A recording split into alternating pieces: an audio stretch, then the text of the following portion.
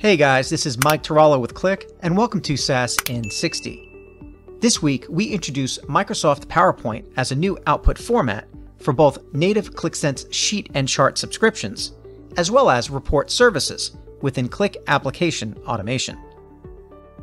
When analyzing data in Qlik Sense, you can choose to subscribe to a chart or sheet and have those insights delivered via email on a scheduled basis via subscriptions.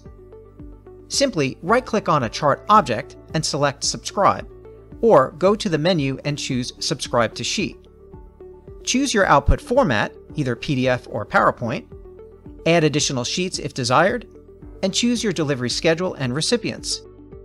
When triggered, an email will be sent along with an attachment in the chosen format, representing your insights.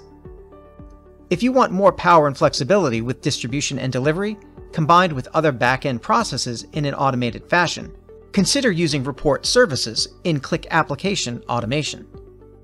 The Generate Report content block now has a format mode dropdown, which includes the new PowerPoint output, allowing you to add insight distribution as part of your automated workflows. And that is your SaaS in 60.